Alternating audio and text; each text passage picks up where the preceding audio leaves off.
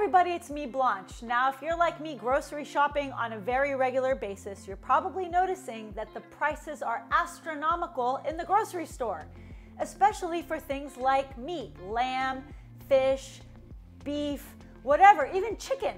So when things get tough like this, I turn to my ancestors. My ancestors from the Middle East, they loved their protein, but they made it stretch with things like grains. And I'm going to show you how to do this with a special Middle Eastern meatloaf recipe that will feed your whole family on a budget right here on Feast in the Middle East.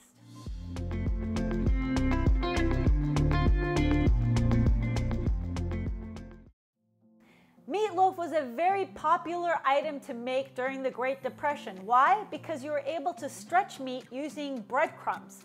Well, in Middle Eastern cuisine, we don't use bread too much. We do use whole grains. So we're going to use bulgur wheat. Now, bulgur wheat is great. We use it in items like kubba, which you could find on my channel, where we combine lamb with bulgur wheat to make these croquettes that you deep fry, or we also make casseroles with it. Well, you could use it in an American-style meatloaf as well, and it works out great. And the cool thing is you don't even have to cook it. So what I'm going to do is put the bulgur wheat, I have a half a cup here, and I'm just going to add it to this bowl before I start cooking. And to it, I'm going to add 3/4 cup of water that I just boiled, right? So I'm going to set this aside. By the time I assemble the rest of the meatloaf, this will be good to go and add to it. And I don't even need to cook it. Isn't that easy? So what we've got here is about a bunch of parsley that I washed really well, and about like a handful of fresh mint. And together, these things add great flavor to my meatloaf. So I'm just going to chop it up real fine here. I personally like chopping stuff like this sometimes because it takes out my aggression. I don't think about anything except what I'm doing. And since it feels like we're heading towards a Great Depression, I want any kind of escape, and my escape is cooking, right? Okay, so this is the consistency that you want, finely chopped. Of course, like I said, you could use a food processor much faster. Now I'm going to add to a bowl 1 egg. The egg is important as a binding agent for all the ingredients of the meatloaf, so I would not skimp out on the egg. And I'm just going to whisk it.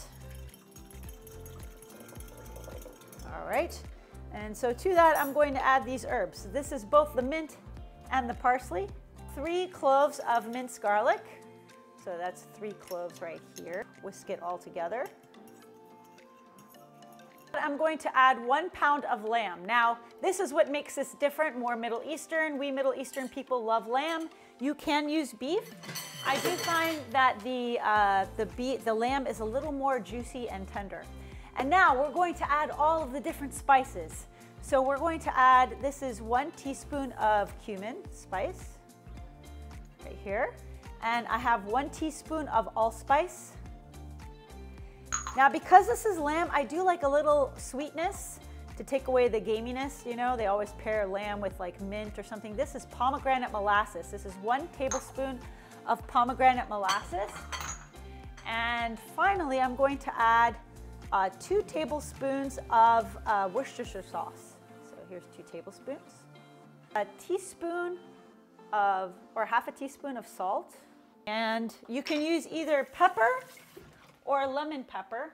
I do like lemon pepper with this, so combination of lemon and pepper. So we're just gonna add a dash of lemon pepper.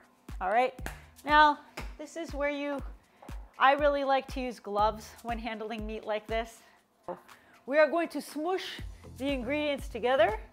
The thing about meatloaf though is that you don't want to over mix the meat, because if you do that, it's gonna be tough. So I'm just gonna make sure that it's well incorporated. Another ingredient I added was, here we have 1 small onion that I chopped finely, and I put it in paper towel because I'm going to squeeze any excess moisture out of it. And you'd be amazed at how much moisture is released from onions. So I'm just gonna squeeze it into this bowl here. Look at all that onion juice. I don't want that in my meatloaf. If you like onion juice, drink it. But otherwise, you could throw it out. And so what I'm going to do is add the onions to the meatloaf.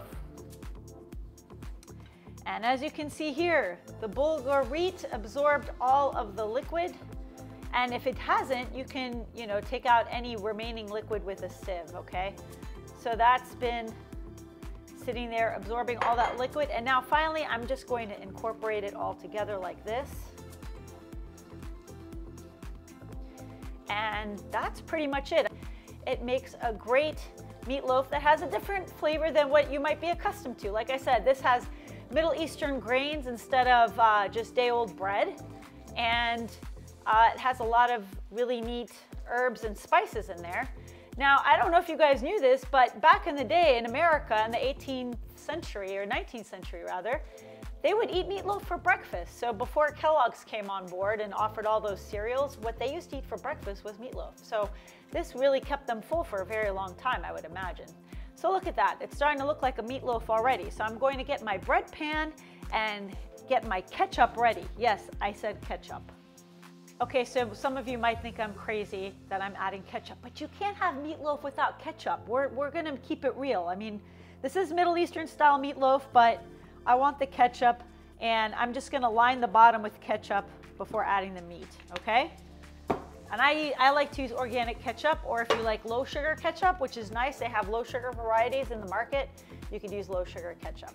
So I'm going to take this hunk of meatloaf, and I'm going to put it in here, and just make sure that I spread it around evenly. And as you can see, the ketchup's gonna rise around to the side, which is totally fine.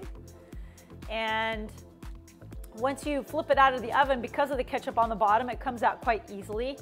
And I like to even add more ketchup on top, because that's what comfort food is all about. You always need some kind of like starch or meat and ketchup. And I'm gonna cook it with the foil for 30 minutes, so at 350 degrees.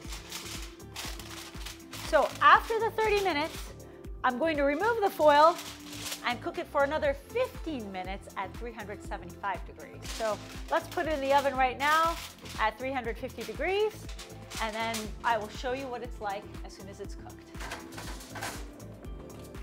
Because I am impatient, I already cooked one in advance. I'm going to show you right here. You can see the cross section. Now the thing about meatloaf is it's not like extraordinarily pretty, but it tastes delicious and it's total comfort food.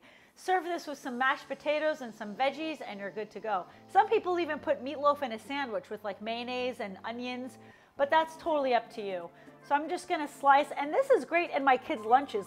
This is not like your conventional meatloaf because it has Middle Eastern flavors. It's almost like a kibbeh casserole. So I'm just going to put this on a plate here, like that. And I'm gonna give it a try, and trust me, the ketchup is really what makes this. I love ketchup with this. Don't ask me why. Maybe it's kind of like reminiscent of a burger. So,